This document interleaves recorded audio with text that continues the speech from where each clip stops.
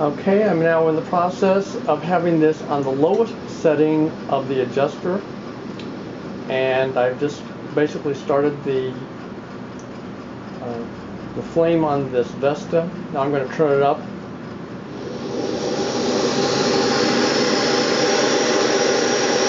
That's about as high as it's going to go, and that's off. I have now opened the adjuster 1 1/4 turns from the lowest setting. I've started the Vesta. Now I'm going to turn it up 1/2 turn.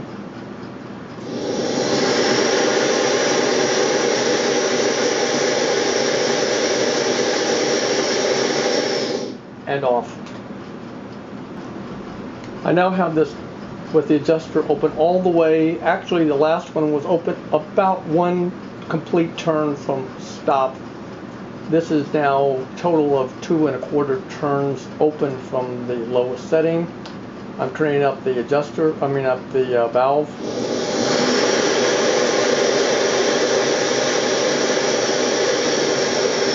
And off. This is now using the butane cartridge, and I've just started it. I'm going to go ahead and turn it up 1/2 turn, which is about maximum, and then off.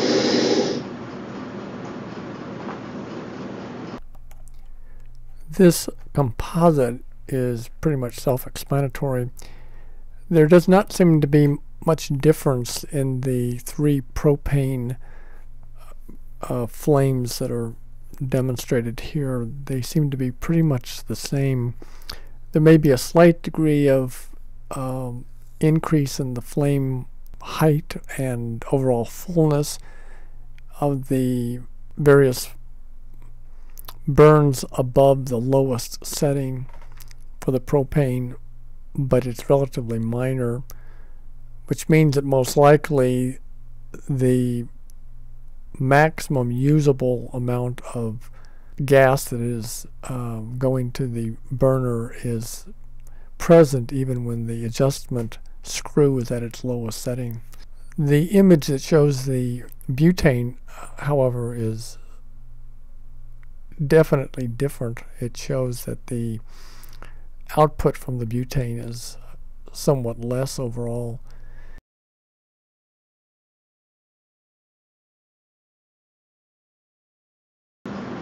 This little LP gas adapter appears to contain or retain some of the gas within it even after you have disconnected it from the bottle. I actually have removed this adapter from both the propane bottle and the Vesta stove, and now I have reconnected it to the Vesta stove. This is going to be an example of what happens to show you how much retained fuel is still within this adapter even after you disconnected everything. I'm going to have this torch going, and I will now open up the burner. You saw a little bit of a flame that came out. That's all that there was, but it's still a significant amount of retained fuel.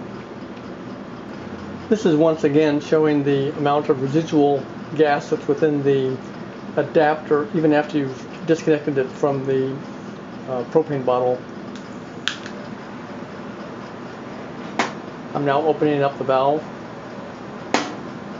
As you can see, there was a small spurt of gas that came through, and so there is some retained gas within this little adapter.